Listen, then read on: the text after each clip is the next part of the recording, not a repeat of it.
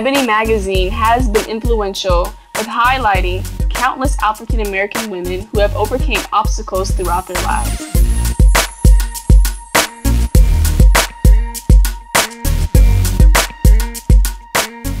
So, for every woman legend known and unknown to us then and now, Ebony magazine, we honor you. We owe you and we thank you. I am Kyra Deidre McCullough, a professional chemistry major from Virginia Beach, Virginia, and I am your Miss South Carolina State University 2012-2013.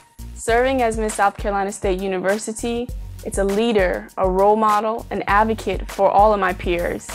Having my platform, Keep Your Coins, inspire change, I use that so we could overcome financial adversity that our university was facing. And for my second platform, I wanted to bring more students into the radiochemistry field, well, generally just the STEM-related subjects. So I chose that and I used it for the youth, and I brought it into the elementary schools to help them with science magic shows to show them how interactive science can be and how helpful it is for the future.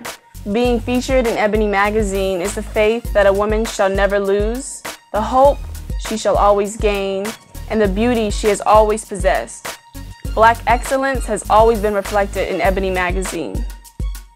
An influential magazine such as Ebony will even continue to enhance my strength.